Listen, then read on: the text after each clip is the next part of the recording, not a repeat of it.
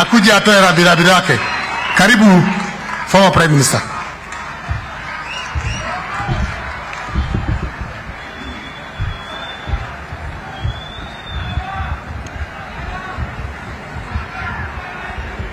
Haya,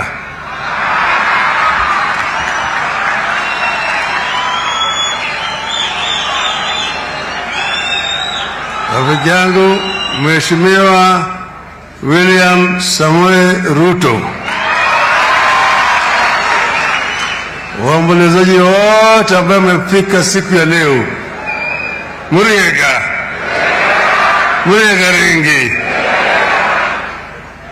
tumekuja kwa hafla muhimu zaidi, hafla ya kusindikiza mama wetu maitu Mukami Kimathi. Ndio sababu nimekuja. Kabla sijaendelea mbele, nataka nitambulie wale ambao nimekuja nao hapa. Niko hapa na Bwana Jeremiah Kioni, Secretary General ya Jubilee Party. Niko vile vile na aliyekuwa gavana wa Murang'a, Bwana Mwangi wa Iria. Pande lingine niko vile vile hapa, mzee Gido Kaengeri alimetambuliwa. Gido Kaengeri ambaye ndio ni mwenyekiti wa veterans wa Mau. Vile vile tuko hapa na kijana kutoka hapa anaitwa Maina Njenga.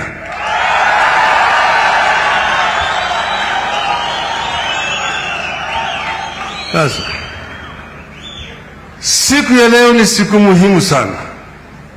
Nataka kutoa shukrani kwa serikali kwa kutambua mama na kusema hii hafla itakuwa hafla ya kitaifa. Lakini nataka kuwakosoa. Bwana Gachagua alisema it is a national funeral, lakini bendera haikuwekwa nusu mlingoti. The flag must be blown at half past if it's a national funeral. Pili, mama huyu alikuwa anawasia, alisema angependa siku ambayo anazikwa hapa ili mzoga ya mwili ya bwana yake itolewe kule Kamiti prison, iletwe hapa izike pamoja na yeye hapo kandi yake. Hiyo ni wishi yake ambayo ingawaje hajafanyika hapa. Mimi nataka kuambia waangalie hiyo maneno ifanyike. Na leta risala ya rambirambi ya rais aliyestaafu Uhuru Muigai Kenyatta, ya Kalonzo Musyoka, Mama Martha Karua, wote wameleta risala ya rambirambi. Huyu mama ni rafiki yangu. Ukiona katika hiyo kitabu mko naye hapa, utaona picha hii ambayo tumepiga na yeye moja yao. Hiyo picha ilipigwa katika boma hii. Kwa boma hii sio mara moja. Hivi niko hapa anajua mambo haya yote. Vile vile tumekuwa naye mpaka kule pale ambaye Kimathi alishikwa, pale alipigwa risasi. Tumeenda naye pale ambapo jamaa wanasema nataka iwe museum pamoja na yeye. Nilipoenda kumwona yeye mwaka jana, alikuwa anaugua kule Korokocho. Akaniambia mimi yeye amechoka kuishi katika nyumba ya kukodisha. Nikamwambia tutatafuta yeye nyumba. Na tukatafuta nyumba ya National Housing Corporation kule ya River. Nilinunua yeye nyumba kule. Tulijuana na yeye miaka 28 iliyopita. Alikuja kwa ofisi yangu, akaja na mjukuu wake ambaye anakuwa anaitwa Dedan Kimathi Junior. Akaleta huyo kijana alikuwa anataka kwenda kusoma huko India. na mimi nikamsaidia kijana akaenda India. Alipokuwa kule India alikuwa anaandikia mimi barua mara kwa mara vile yeye anaendelea. Nikamwambia soma vizuri kabisa, wewe ndio Dedan Kimathi ambayo inakuja sasa. Akasema mpaka kafuzu, lakini bahati mbaya alipomaliza ilikuwa anatarajia kuja hapa akapata ajali huko. Ati alishika stima akachomeka na stima na akafariki. May the Lord rest his soul in eternal peace. Sasa huyu mama yeye vile imesemekana hapa alikuwa ni mpigania uhuru yeye mwenyewe.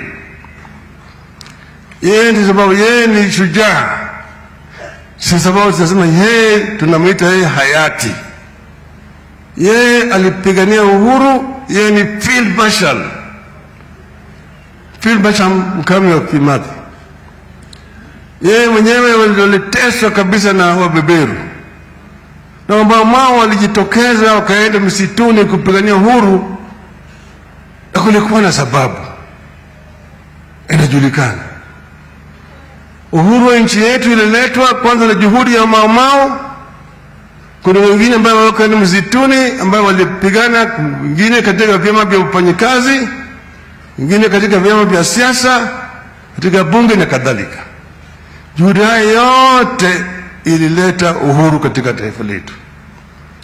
Lakini vile wengine wamesema hapa, maomao ambao walipigana hawakupata riziki. Wale makaragosi ambao walikuwa na ramba matako ya mzungu, wengi wao ndio wakapata hata mashamba, wale ambao walikuwa wanapigania home guards and loyalists ya mzungu. Sasa wakati imewadia ya kukumbuka hao watu. Kwanza tulipokuwa kwa serikali na bwana Kibaki, tukakubaliana kwamba maomao itolewe kwenye orodha ya ile vyama ambavyo vinaitwa terrorist organizations. Ndio sisi tukatambua maomao kama a liberation movement wakati huo. Baadaye wakawa wao kupitia kwa chama chao kiongozwa na mzee Gitu Wakaingeri huyo, wakanataka ridhaa kutoka kwa serikali ya Kiingereza. Wakaajiri mawakili, wakashtaki serikali ya Uingereza katika mahakama kuu ya Uingereza for the compensation ya mamao. Lakini sasa kesi ilikuwa inaendelea, gharama ilikuwa juu. Wakaja kwangu, na mimi nikaenda kama waziri mkuu Uingereza, nikaongea na waziri mkuu wakati ule David Cameron katika ofisi yake namba 10 Downing Street. Nikamweleza ya kwamba hao watu walipigania uhuru, wengine waliteswa, waliwekwa kwenye detention na kadhalika, wanataka ridhaa. Tukamshauriana na yeye, bwana akakubali. Tukakubaliana out of court settlement kwa mambo ya mamao. Sasa kalipa shilingi bilioni 2. Tena akakubali kujenga monument ya ukumbusho ya mamao. Hiyo monument walileta pesa, wakajiri kandarasi, na mimi mwenyewe nilienda pale Uhuru Park, Freedom Corner, kukumbuka mamao. Msaada ya serikali ya Uingereza. Kwa tunasema shukrani. Sasa huyu mama alienda katika msituni, walikuwa na sababu. Kiko mambo ya vita iko mara mbili. There's two types of violence. Bwana Nelson Mandela alipokuwa anashtakiwa kule mahakamani ya Afrika Kusini, alipokuwa anajitetea katika mahakama ya Rivonia, alisema mimi sipendi mambo ya fujo, I detest violence, because violence begets violence. There are two types of violence. There's what you call oppressive violence, but the violence which the system uses against the people. And then there's another type of violence that is called defensive violence. That is the violence which people use to defend themselves against oppression. The two are not equal. When the police disperse innocent citizens who are demonstrating, that is called oppressive violence. When the people defend themselves by throwing stones, that is called defensive violence. The two are not the same. We have said our country, this Mau use violence to defend our country. And in doing so, our country attained independence. We must therefore create a lasting system that will ensure that we never get back again in a situation where people are going to be oppressed. We must create a society that is understanding and caring. We must not look at each other as enemies. We must also deal with this issue called ethnicity or tribalism. When the Kenyans were fighting for independence, there was no tribalism. People were all united as one people. Mau were detained in Hola, in Manyani, and several islands on Lake Victoria. There is an island of Lake Victoria called Oyamo Island at Mageta. Kina Waruru Kanja walifungwa huko. Walikuwa wanatolewa asubuhi wanaletwa kufanya kazi kwa barabara, jioni wanarudishwa huko. Lakini siku nyingine hao Mau maana yake walikuwa wanatezwa na mzungu mmoja hapo, alikuwa anaitwa Kamongo. Walimpiga huyo bwana Kamongo mpaka umua. Sasa serikali ikaleta maaskari wanatafuta hao watu huku kwetu. Ndege ilikuja. Alafu nasema katika redio ati Mkikuyu, Mberu na Mwembu ni watu hatari. Ukiona mmoja kuja karibu, piga ripoti kwa polisi mara moja. Hii ilikuwa poroja ya wabeberu. Lakini wale wapigania uhuru waliwaambia wananchi kwamba Wakikuyu ni watu wetu. Walisaidiwa mpaka wakapita mpaka waingie kule Uganda wakaenda. Wakati huo kulikuwa hakuna ubaguzi. Wakenya wote waliungana pamoja kama kitu kimoja. Jaramogi alienda katika bunge akasema, Mr. Speaker, Jomo Kenyatta and all those who were detained with him were and are the true leaders of our country. And their continued detention by the colonial government offends the consciousness of our people. Wakati huo wengine wa Afrika ambao walikuwa wabunge walimkanusha Jaramogi. Wakasema ati those people were leaders at that time but were not elected by anybody. We are now the current leaders. Lakini Jaramogi alisimama imara. Wakenya wakaungana pamoja.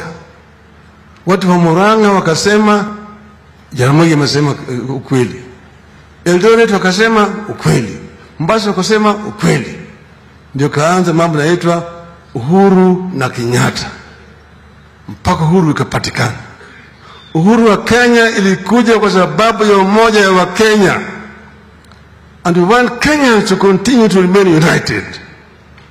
And Kenyans will be united, we must also speak truth to power.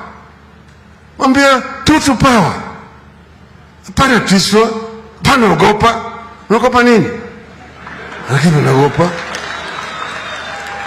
Kwa hivyo sisi kama wazimio si waendazimu. Sisi kama si waendazimu tunaweza tukuelewana. Tunaweza tukuelewana. Sivyo? Huyo bwana senator ananiambia mimi ati yeye anakuna sava ameangalia sava. Si nani alituma yale kile sava. Huyu Ruto huyo nimefanya naye kazi kwa muda mrefu sana. Yeye ananijua mimi. Kwa hiyo sasa ile akipiga kelele huko mimi naangalia tu. Najua atapoa. Sisi tumesema tumetuma sasa watu wetu jopo kazi. Yeye ameleta watu yake na tumeleta watu yangu. Bana sawa sawa. Lakini sasa mimi naambia ukweli. Gharama ya maisha imepanda. Hapana leta ushuru mingi zaidi. Hapana ni weka tena mzigo mwingine juu yake. Punda imechoka. Jamaa hawaambii wewe. Mimi ndio kuambia wewe tu. Punda imechoka. Tutaongea wakati mwingine. Asante sana. Mungu awabariki.